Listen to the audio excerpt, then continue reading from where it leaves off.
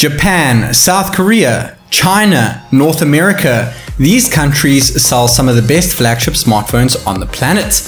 But how do they do when using their charger that comes paired with them in the box in a charging speed test? First up, we have the Sony Xperia 1 Mark II with an 18-watt charging block in the box, and it comes paired with a 4000 mAh battery under the hood.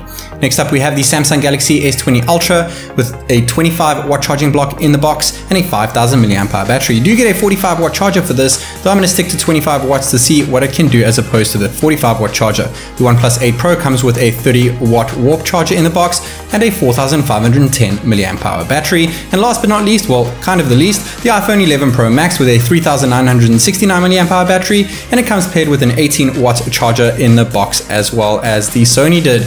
Guys, these are incredible smartphones. I cannot wait to share this test with you. This is Technic, and without further ado, let's go. We're going to start here by obviously tapping on the time over there and plugging all the phones in. We have the time interval at the top left corner over there. The actual phone keeping the time is on the left of the screen. And at the bottom of the brandings of each phone, we do have the percentage, which is in relation to that time interval. We have disabled all charging optimizations on all devices, as I just showed you guys there. And after the 10-minute interval, we have 10% on the Xperia 1 Mark II, 10% on the S20 Ultra, 13% on the iPhone, and the leader here is the OnePlus 8 Pro with 18% after just 10 minutes. After 15 minutes, we have 17% on the Sony, 20% on the Samsung, 24% on the 8 Pro, still leading the pack, and just behind that, the iPhone 11 Pro Max, 18-watt charging, 22% after 15 minutes, very impressive there.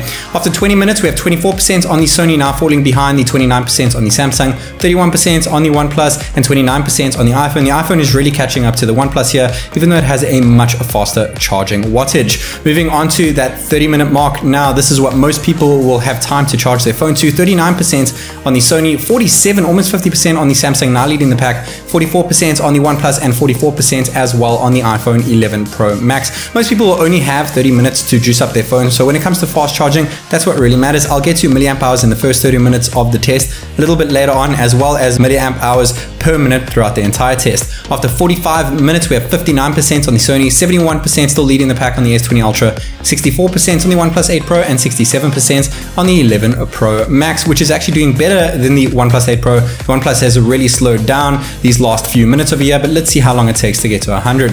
We're closing in on that 1 hour time interval now, and after we hit it, we have 73% on the Sony, 90% still leading the pack, the S20 Ultra, 83% now beating the iPhone, the OnePlus 8 Pro, and 80%. The iPhone is known to slow down after 80%, but nevertheless 80% after 1 hour over here. Let's see how long it takes to do that 20% after just 1 hour, closing in there 1 hour and 15 minutes.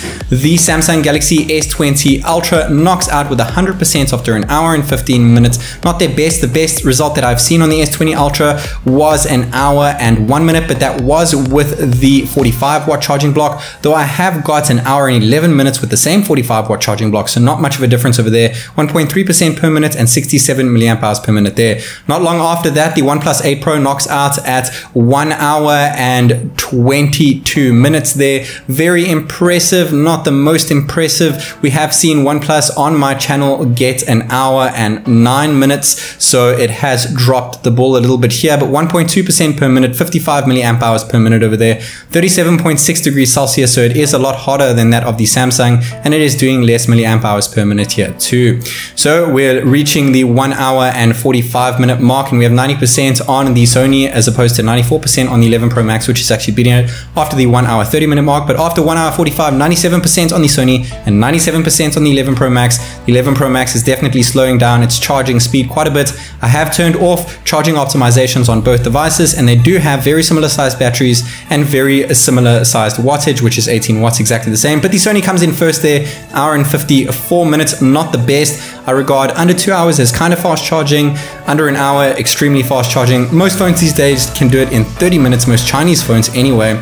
100% for the iPhone 11 Pro Max after an hour and 58 minutes. Really not bad considering its previous test that I did it in almost an hour later, but I did have optimizations turn on. Interesting thing here, in the first 30 minutes, the Sony Xperia 1 Mark II actually did the worst milliamp hour per minute, 52 over there as opposed to the 58 on the iPhone 11 Pro Max. And the Samsung did a lot better in its first 30 minutes than its overall total with 78, and the same can be said with the OnePlus with 66 milliamp hours per minute as opposed to overall 55. Fourth place, we have the iPhone 11 Pro Max with 1 hour and 58 minutes with its 18-watt charging block and 3,969 mAh battery. It can go up to 21-watt charging if you get a PD block. The same can be said with the Sony, but it can only do so in the middle of the charging. It doesn't actually affect the outcome of the score. But third place, the Sony with 1 hour and 54 minutes over there. Second place, the OnePlus 8 Pro with 1 hour and 22 minutes, 30-watt warp charging. We have seen the OnePlus get better results in the past with its 4,510 mAh battery and warp charging. First place king over here is the South Korean giant company Samsung with its S20 Ultra, 1 hour and 15 minutes, not the fastest I've seen from the S20 Ultra. 25-watt charging block, still pretty great. Now, if they were all the same battery at 4,000 milliamp hours, the Sony would stay the same. The iPhone would add a minute over there since it's almost 4,000. The Samsung would lose 15 minutes and the OnePlus 8 Pro would lose 10 minutes over there, obviously because they have bigger batteries than 4,000 milliamps. I have not tested the Sony Xperia 1 Mark II before. This is the first time. But as for the S20 Ultra, its best result was 1 hour and 1 minute using the 45-watt charging block. So it was 14 minutes slower this time around with the 25-watt block, but I have gotten a result of 1 hour and 11 minutes with the 45-watt block. So in that case, it's only 4 minutes slower than that. So if I were you, stick to the 25-watt block that comes in the box. As for the OnePlus, 1 hour and 22 minutes this test, but 13 minutes slower than the previous one. Its best result on my channel got 1 hour and 9 minutes there. And the iPhone 11 Pro Max's best result was 2 hours and 2 minutes. So it actually improved by 4 minutes over there. Really great job, US giant Apple, for getting that one right, but nevertheless, it is still the slowest of the bunch here. Guys, I hope that you enjoyed watching this video as much as I did making it. This is TechNick, and I'll see you in the next one.